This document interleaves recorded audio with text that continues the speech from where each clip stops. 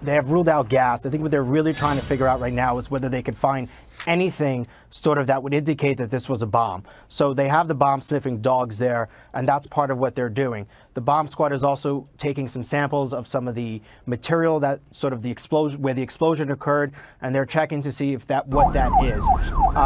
If you look at that dumpster photo, if you go back to that, you can see sort of there's kind of this blast and it's outward.